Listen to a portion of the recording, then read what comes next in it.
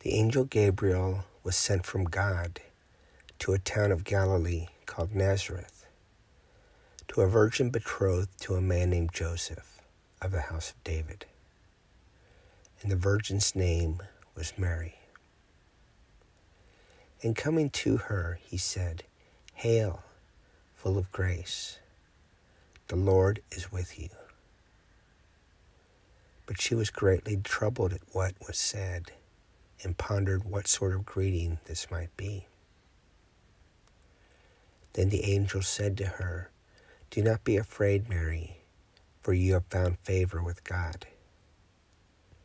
Behold, you will conceive in your womb and bear a son, and you shall name him Jesus. He will be great and will be called the Son of the Most High. And the Lord God will give him the throne of David, his father, and he will rule over the house of Jacob forever. And of his kingdom there will be no end." But Mary said to the angel, "How can this be, since I have no relations with a man?" And the angel said to her in reply, "The Holy Spirit will come upon you, and the power of the Most High will overshadow you. Therefore the child to be born will be called Holy, the Son of God.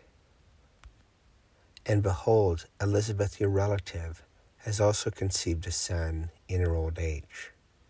And this is the 6th month for her who is called barren, for nothing will be impossible for God."